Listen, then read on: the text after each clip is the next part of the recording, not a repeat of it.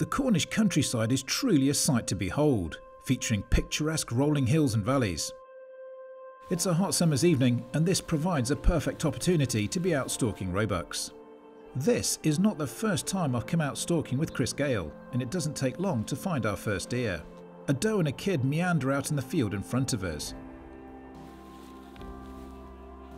It's great to see deer out feeding, particularly the next generation coming through.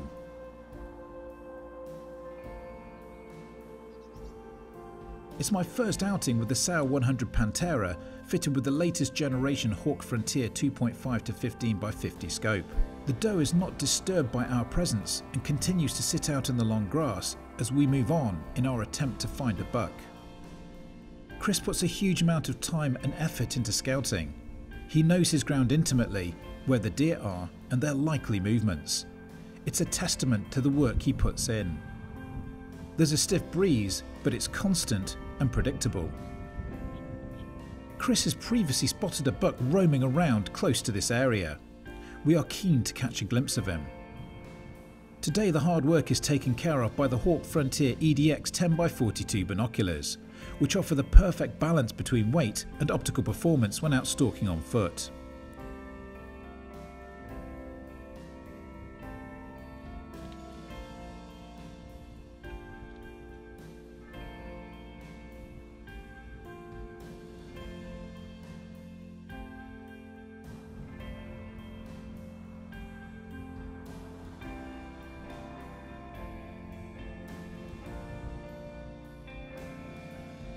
We decide to sit out behind a wall that provides a perfect vantage point to overlook the field below. That's where Chris believes the deer will be located. Patience is key here.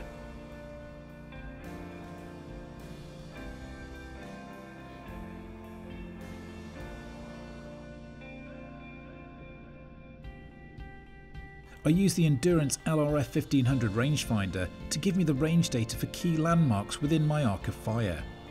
This will allow me to make a quick shot if the opportunity presents itself.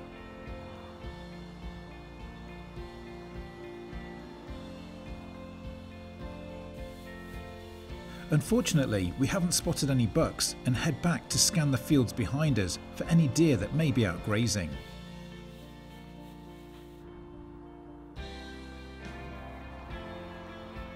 It's important to scan the fields and margins for signs of movement, as the deer are constantly moving around, particularly now the evening is drawing in. As the evening comes to a close, we spot a beautiful young 6-point buck being followed by a young doe. He needs more time to mature, and so we wave him a fond farewell. It's been a fabulous evening, but it's time to head back, and we'll try our luck again in the morning.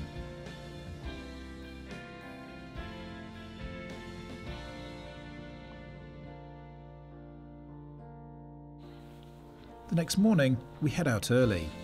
The conditions are very different this morning, with little wind and a thick covering of fog.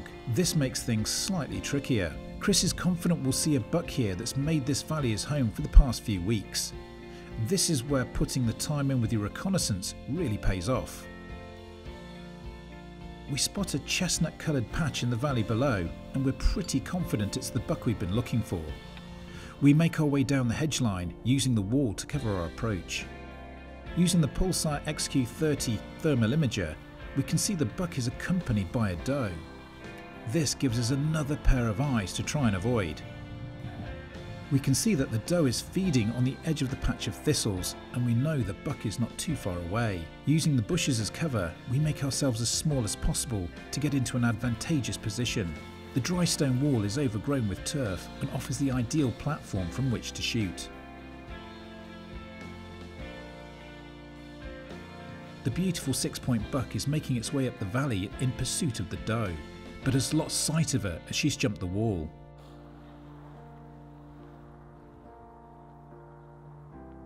The buck steps out and offers a perfect opportunity to take the shot.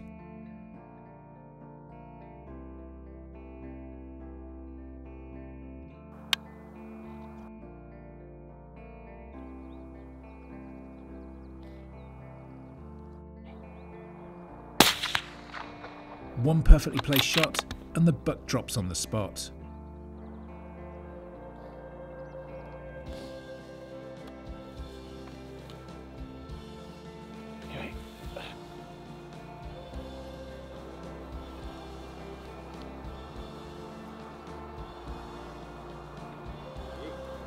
Well, Chris, you've done us proud again. Thanks ever so much. What an amazing couple of stalks. Yeah, that worked out perfectly, really. It did in the end, but it's been a bit challenging. When I come stalking down here with Chris, it's never straightforward. No. There's always some form of either weather condition or environmental issue, or the traffic just getting down here in the southwest peninsula can be pretty tough. But it's always worth the effort. Now, we came out last night and we've been seeing a lot of deer. Now, there's does absolutely everywhere and a lot of young bucks. So you've got to be pleased with the population here at the moment. Yeah, the population's doing well. There's, if anything, they may need to be trimmed back a little bit on the does, but overall they're all healthy. There's good young bucks coming through. So yeah, and like this one, the bucks we are seeing are really good quality. You know, came last year, we knocked a couple of cull bucks down for you, but we weren't seeing the bigger typical 6-pointers. But here, even the youngsters are looking really, really strong. So what is it about this area that grows big roebuck? I think it's just that they're not disturbed. If a deer is allowed to eat, then it will eat and it will become a healthy deer. If they're pushed around and disturbed all the time, they're not going to want to eat when they want to eat. Yeah. They'll feed it in during the hours of darkness, which is not enough time for them. Yeah. So I think that's a lot of it, is just having settled deer helps a lot with the heads. It's been beautiful. So last night we saw a lot of deer. We moved around. Beautiful summer's afternoon. You know, good for my hay fever as well. And then this morning, once again, saw a lot of deer. And then just thought we'd have a look here, and the fog came out. Yeah, I thought it was game over, to be honest. But you just know where your deer are. How important is the reconnaissance and putting the time into the ground to figure out where these deer are? You've got to do it. It's no good going out on a whim thinking, oh, there may be a deer there. You know, you've got to put your time in, otherwise you end up with very disappointed customers. Yeah, but it is great when you see a decent buck. It's great when you get into position. And then he did the work for us. There was a doe down here with him that kind of started taking him up the hill. Now, we were a little bit worried because the doe came across the hedge into our side of the field, and you panicked a little bit thinking, oh crikey, he's going to screw it up. Got round the corner and there's a doe 15 metres in front of us. But she was looking back, he was looking up, and actually she brought us up to him. Yeah. And he stood there perfectly for what seemed like an absolute eternity. It did like a good 2 or 3 minutes. He stood there perfectly for us. It was probably 15 seconds, yeah. But when your heart's beating and everything's really exciting and your adrenaline's up, it feels like a lifetime. But he stood proud for us. First shot straight down. It's my first time out with a Sauer 100 Pantera fitted with a Hawke Frontier scope, so that worked well. Of course, Hornady 150 grain 308 ammunition always does really well for me. So I think the combination worked well. The stalk was fantastic, and I just want to say thank you very much indeed again. Well done, Ian. And now it's time for breakfast, I think.